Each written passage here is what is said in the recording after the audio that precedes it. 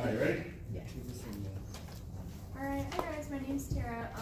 I did my project on composting and how it could be good for Albuquerque. So yeah, I'm sure you guys know what composting is. It's just recycling of organic materials to be turned into fertilizer and soil amendments. Yeah, and this just makes sure that it avoids landfills, because if you put compost in landfill, it's just gonna be trash. It's not gonna compost.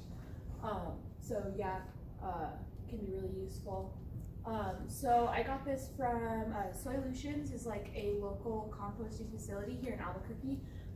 Kind of what they do is they take your food scraps and other scraps, anything on this list really, and they turn it into compost, and they actually sell it back to the community, back to farmers and stuff. That's how they run their business.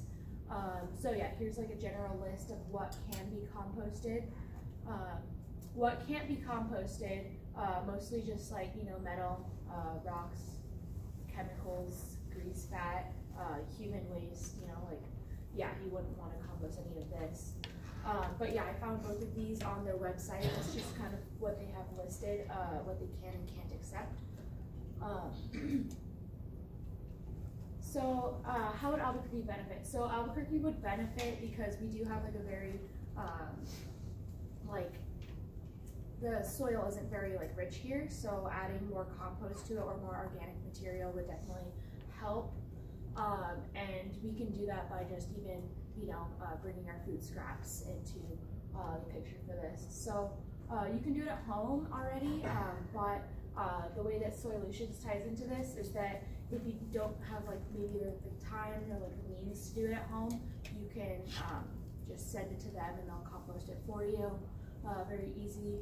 I remember I did a project in, I think it was CRP 181 2 semesters ago, which Jordan also taught, and I think someone else, yeah, I have a few other people who are in this class who did the project with me, but yeah, where you could do how they do bi-weekly recycling, you could do even composting with that.